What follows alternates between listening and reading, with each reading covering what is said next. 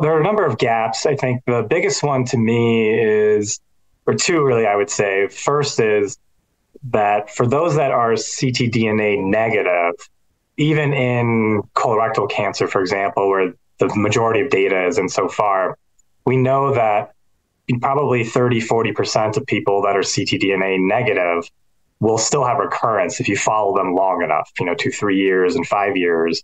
So clearly, it's not as good of a negative predictor. Certainly, we know if it's positive, the chance of recurrence is very high.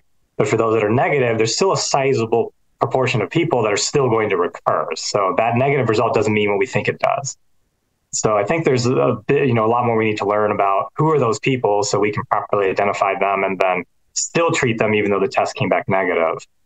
The second one I think is that's a major gap still is in the advanced stage setting or in the recurrence monitoring setting. If you have patients who they have scans that day or very recently showing that there's no tumor there, but just this ctDNA test is positive. What do we actually do for that patient? Right now, I would say really the best we should do is maybe get a different imaging modality. If you did a CT scan, maybe try a PET scan or an MRI. But we sort of know that there's a high chance of recurrence, but we're not certain about whether we can change that. Should we treat that patient at that time point? Or are we just going to expose a lot of patients to treatment that's not going to help them?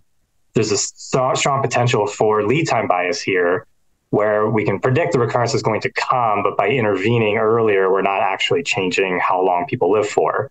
So there's trials ongoing to help answer that question, but I think that really is another major limitation to what we know about ctDNA today.